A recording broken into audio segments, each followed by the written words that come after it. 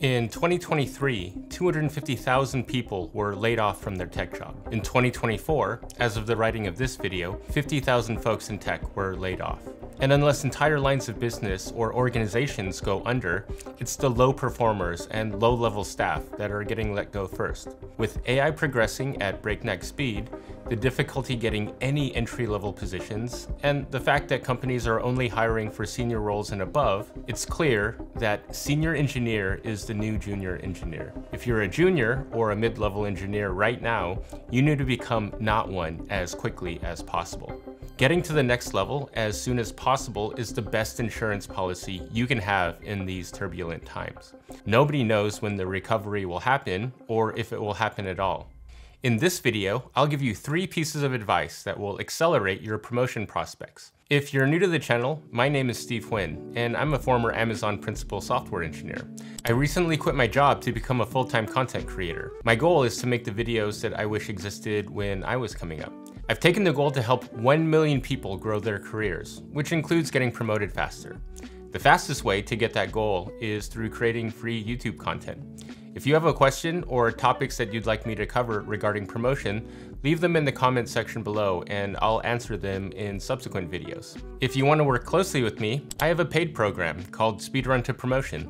The next cohort is launching on April 19th, 2024 via live office hours, where I'll answer your questions about promotion live and I'll also share details about a big price reduction. To jumpstart this, I'm giving away free sample content from the course so you can get a sense of whether the program is right for you.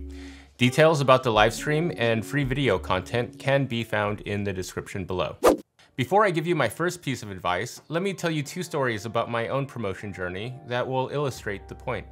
In 2016, I thought I was ready to be promoted to principal engineer. I'd been a senior for about 4 years and I was kicking butt. I had led several cross-team initiatives and I was clearly the best engineer across the 4 dev teams within my org. But because of some reorganization and attrition, I didn't have a manager a level above me for quite some time. And when I finally did get a manager, he was terrible.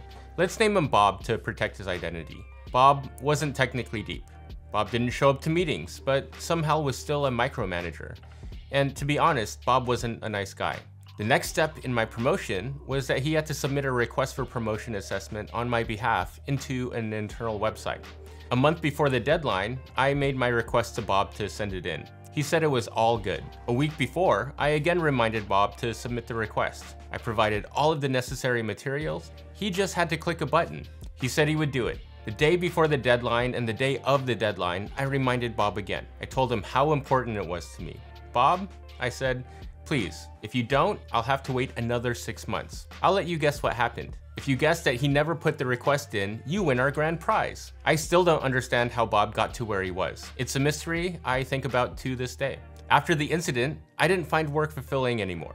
I hated being there and dreaded coming into the office. 3 years later, I was still a senior engineer, but I had a different manager. Let's name him Carl. Carl was awesome. To be more specific, Carl and I were awesome together. He was technically deep. He cared about our project and the tech stack and the team. When he couldn't make it to important meetings, he had enough trust to send me in his stead. This gave me a ton of visibility that I wouldn't have otherwise. We were so in sync, we finished each other's sentences. Work was invigorating again. So much so that I looked forward to coming into the office. We wrote a lot of great software and landed a ton of projects in this time frame. Carl did put the request into the system for my promotion, but my promotion didn't go through. It hurt, but I got some feedback that I could work with. Of course, after that rejection, Carl told me that he was quitting Amazon. It was a double whammy for me, and I felt the feelings that I had when I was dealing with Bob. But this time, it was different. On his way out, Carl made sure to properly hand off my promo packet to my new manager and put in a good word for me. My new manager was immediately supportive because of Carl's endorsement, and I was promoted to principal shortly after he left the company. Carl also gave me an unexpectedly large compensation increase on his way out. Thanks, Carl. I still remember you hooking me up. The difference between Bob and Carl was night and day. And that's my first point. The relationship with your manager is the most important one you'll have at work. and it's definitely the most important one you'll have for your next promotion. To get promoted, your boss has to stick their neck out for you, on top of doing a bunch of extra work to push your packet through, including writing your promotion document. They don't do that for people that they don't have a good relationship with, and they can't do that if they're incompetent. So, what do you do if you have a bad relationship with your manager or they're just terrible to work with? If you can't repair your relationship with them and you care about promotion, you need to move teams and find a new manager. If you can't do that internally, you may need to find a job elsewhere. If you do move, make sure that you, as much as you can, don't move to another bad manager by at least making sure to talk to your prospective teammates. I estimate Bob cost me at least 2.5 years in my promotion journey. That's easily $500,000 in total compensation between senior engineer and principal, not even accounting for market growth in that time. I could have bought a Lambo with that money. Kidding aside, $500,000 is life-changing money for almost everybody on the planet. But I wasn't thinking clearly, and I didn't realize that I had a choice. I really liked the product that I was working on and my teammates, so I thought I could work around an unsupportive manager. But working around a bad manager relationship is impossible when it comes to promotion. And a competent, supportive manager that you have a good relationship with is the fastest way to get promoted. This is a perfect example of the cost of inaction. Back then, I didn't understand that I was making a choice by sticking with my bad manager. If you're at a place where you couldn't possibly get promoted, by doing nothing to upgrade that situation, you are choosing not to be promoted. Moving teams or finding a new job is a pain in the butt, but that's what the cost of promotion is. If I found Carl 4 years earlier, I'd be rolling around in that Lambo. Don't make that same mistake as me, and you'll get promoted much faster. Before I get into my second point, I'd like to pose a set of hypothetical questions for you about which would be a better promotion project. The first scenario, A, you could work on automating a bunch of tests, which is going to take some time, or B, you can continue to add more tests and run those tests manually. Which one would you do? The second scenario, A, you could create a scalable architecture to make feature development faster, or B, you could spend your time developing critical features. The third scenario, A, spend some time and effort to make your workloads more efficient and therefore save the company some money, or B, continue to use the existing infrastructure and add more workloads to it. A or B? So what are your answers if you want to get promoted as quickly as possible? Now, for many of you, you answered A to all of the questions because delivering automation, designing a scalable architecture, and finding efficiencies on paper would be the most promotion-worthy activities. And in a vacuum, they are the highest leverage and most impactful choices. But you don't work in a vacuum. And that's my point. The best promotion projects are based on what the needs and values of the company are. You can actually set your promotion prospects back by doing work that sounds like they should be promotion worthy, but aren't aligned with what's needed and valued. So let's examine the hypotheticals again. You could A, work on automating a bunch of tests, or you could B, continue to add more tests and run those tests manually.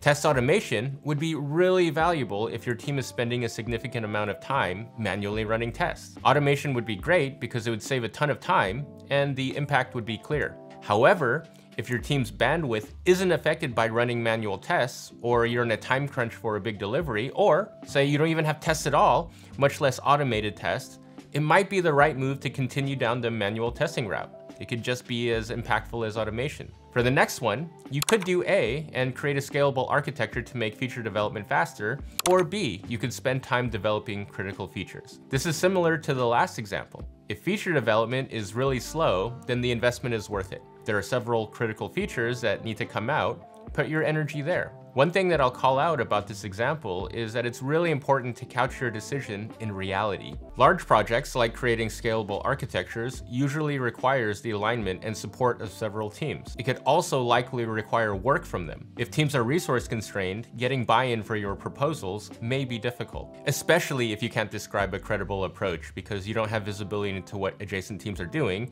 and what their priorities are. So it might take a lot of extra work to get that buy-in. If your project will require a team of developers and the support of many teams, it's going to take a lot more than a good idea to get that project off the ground. Finally, there's A, spend the time and effort to make your workloads more efficient and save the company money, or B, to continue to use the existing infrastructure and to add more workloads to it.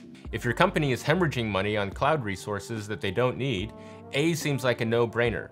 But you have to keep in mind that the juice needs to be worth the squeeze. If it'll take your team 3 months to move to a different data store to save $5,000 a month, you should recognize that your team's bandwidth is worth way more than that, on top of the opportunity cost of what they could have built in that time period. You want to find places where you can make a big impact while minimizing the effort required to realize those savings. It's difficult to see the company wasting money because there are likely a lot of inefficiencies in any system that exists. But if it takes more resources than you'll save, that shows a lack of judgment that will hold your promotion prospects back. You wouldn't want to have a 2-hour departmental meeting on the fact that there are too many meetings. So don't do the equivalent with your day-to-day work. You want to develop a nose for impact based on what your company values and what they need. Figure out what those are, and you'll be well on your way to your next promo. If you don't know what those are, I would start there. Before I get into my final point, I want to talk about a common failure mode when it comes to promotion, especially promos past senior engineer. The staff and principal levels at a company are oftentimes very different jobs than being a senior. For example, at that level, you may be expected to lead cross-functional projects that require the effort of several teams to land. Senior engineers don't often do this type of work. So suppose you did get assigned one of these cross-functional projects, and you saw it as your ticket to get promoted. So you put 100% of your energy into the project, and let's even suppose that it lands, and let's even say that it's successful. You're getting accolades from everybody, and you feel like you've done your best work. And then performance review time comes, and you only get an average rating, and you get passed over for your promotion. What gives? Well, because you put 100% of your energy into the next level project, you've neglected your duties at your current level.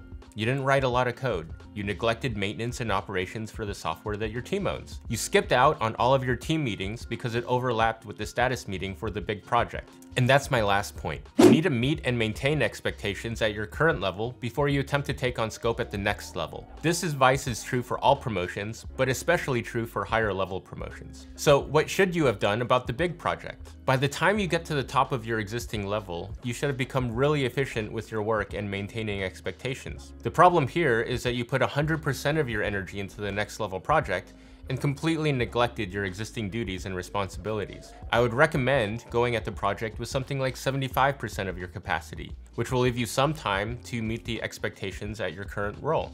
Because you're so efficient now, it won't take you that much effort to complete your at-level duties. The mistake is completely neglecting your duties at the existing level. This is a trap because likely the next level work is challenging and will take up all of your bandwidth if you don't watch out, which will lead to a bad performance rating even though you're killing it with your next level project. It's like reading a book by skipping chapters. Sure, you finished it in record time, but the ending didn't make sense, and who exactly is this Harry Potter character? You can't skip your existing responsibilities. That has to come first. Because at a lot of companies, annual performance reviews are based on meeting and exceeding expectations at level.